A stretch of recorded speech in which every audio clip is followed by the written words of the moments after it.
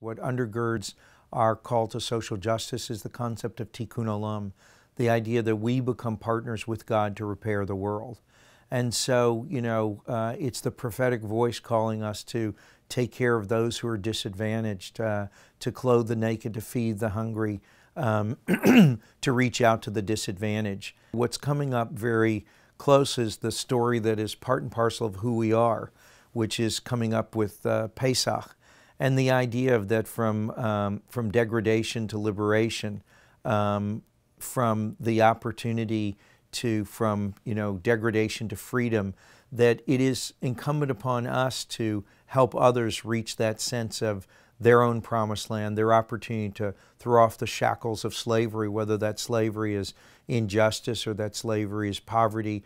And there's so many ways to do that. So in our congregation, the call to social justice is one that is answered most readily. It is a way to rally our congregation, and it takes very little effort to get them involved.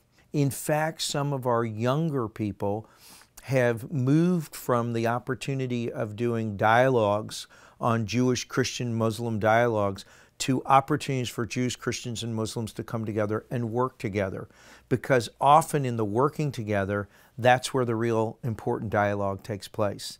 When you do something together, you grow closer together. When you do something you both believe in, it's important, and you show that you share a common interest and a common belief that we can make this a better world by what we choose to do together. I will take a story that's related to our Passover. One of the plagues that is the plague of darkness. And in our tradition, there are some of us that say it's the only plague that remains. And what is darkness?